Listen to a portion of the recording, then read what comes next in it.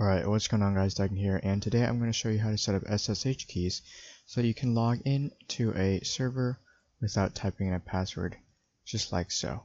So, you're going to need two things for this. We're going to need Putty, which is going to be our SSH client to connect to the server, and PuttyGen, which we're going to use to generate the SSH keys. So first we want to open Putty generator. Click on generate. You can change the number of bits in the key, but 2048 works fine. So click generate, and then in this box you want to move your mouse around, and what it does basically is takes the position and path of your mouse and use that to generate a key. So once that's done, you can add a comment, doesn't really matter. You want to save the public key, save this to the desktop.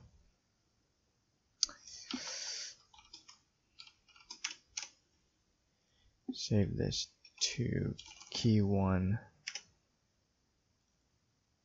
that's the public key, and then save the private key. You can add a passphrase if you want to, makes it harder to crack, but I don't, so yep. We're going to key 1, and it's going to save as a PPK, which is a Putty private key file type. That's fine.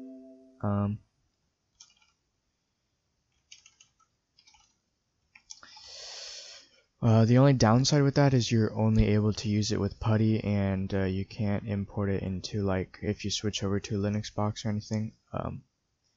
But you could always just regenerate the keys. Okay, so actually let's open that back up. Let's load the key. Load the key, we're here. So this right here is your public key. This is what you want to copy into the authorized keys files. So we're going to select all and copy that. So now we want to connect to our server. So in this case it is 192.168.0.11. Type in our password. Okay, so I'm going to assume that you don't have any keys already installed. So the first thing you want to do is you want to go to the home directory of the user that you want to use the key on. You can't use the same key for two users on the same box, but you can use the same key for two different boxes if you want to. So the first thing we want to do is make a directory and call it .ssh, and then we're going to go to cd home.ssh, and we're going to make a file called authorized keys. Okay, and then we're going to go ahead and sudo nano authorized keys.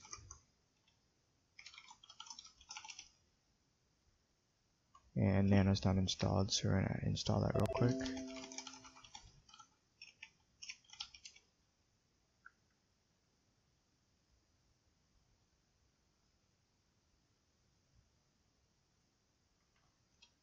And we just want to paste that in.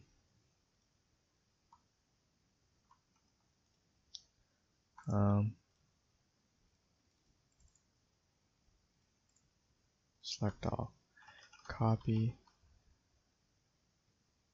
and this is paste. Okay, and then we want to hit Control X for exit, Y to save it, and hit enter. Next thing you want to do is edit the SSH server to disable clear text passwords. That way the only way to sign into the server is with an SSH key. So we're going to vim etc sshd_config. You can disable permit root login if you want to, or you can set it so it only uses an SSH key. So if you want to have it only use SSH keys, you can do prohibit password. To disable clear text passwords, you want to go down here to password authentication, delete the hash mark in front of it and change this to no, and then we want to write and quit with escape :WQ, and we want to restart the SSH server.